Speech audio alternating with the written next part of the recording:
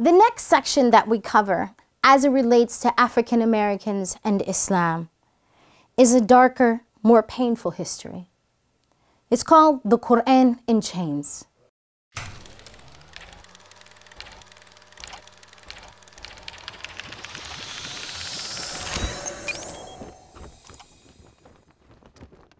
What we find is that there are a multitude of those who had strong Islamic knowledge, even who were huffath of Quran, who arrive at the shores of America, but not as a voyager, not as someone who's seeking an adventure, but actually in chains. Someone who's forced on the shores of America through the horrific act of the transatlantic slave trade. When they arrive, many of them, there are documented accounts that says well over 30, even some into 60% say that many of them were Muslim. And in those Muslims, you will find the likes of Umar ibn Sa'id, Abdurrahman ibn Soro, who is also known as the prince among slaves. You will find Yaro Mahmud and multiple other accounts that you can also find in the book by Sylviane Joff and the Servants of Allah. You will find their stories, for example, with Omar ibn Sa'id, where he was not only someone who was a practicing Muslim, but someone who was also well-versed in several West African languages, well-versed in English, and well-versed in Arabic. As a matter of fact, when those who owned him asked him to write the Lord's Prayer, it's known that he actually wrote Surah Al-Nasr. And in other parts of his writings, you will also find where he wrote poetry praising the Prophet ﷺ till the end of his life. It was known that Abdurrahman ibn Soro, who was known as the Prince among slaves, was also someone who not only was quickly recognized for his level of intelligence, his command of multiple languages, but also because he had been a military leader in his own country, that he also was known for being a leader on the plantation.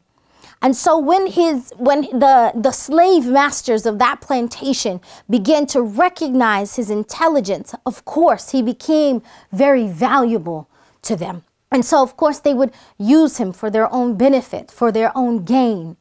But eventually, when he tried to write a letter back home to his family, and he asked someone to deliver it for him, when they realized that this letter was in Arabic, they immediately thought that he was from amongst the Moors. Eventually, they petitioned the Moroccan government on his behalf, and he was eventually returned back to West Africa.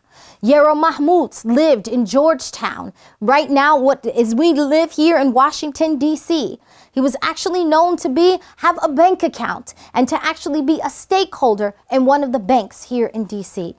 There are many accounts of those who came in chains to the shores of America as Muslims and who began to spread Islam. But not only did they spread Islam, they also spread the spirit of freedom. And with the spirit of freedom comes the fire of rebellion against oppression. And that's exactly what happened in the next story. We have a story by the man of the name Imam Makandal.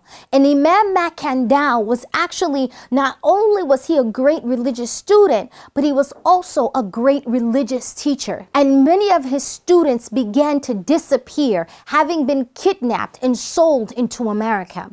So he eventually, Imam Makandal, had himself sold into slavery in order to find out what had happened to his brothers and sisters.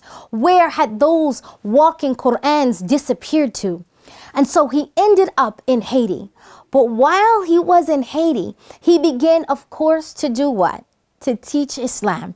He began to, just as he had done on the shores of West Africa, he began to teach the Quran. He began to teach hadith, but also he began to teach them that they were not the slaves of any man, but in fact that they were the servants of Allah Ta'ala. And as a result, they had the birthright to be free. This Imam Makandao would be the one who would be the teacher of Imam Boukman, who would become the leaders of the Maroon movement in Haiti, and also the teacher of Toussaint Louverture, who would eventually lead to the Haitian Revolution. This spread across not only the Caribbean, but it began to spread into South America.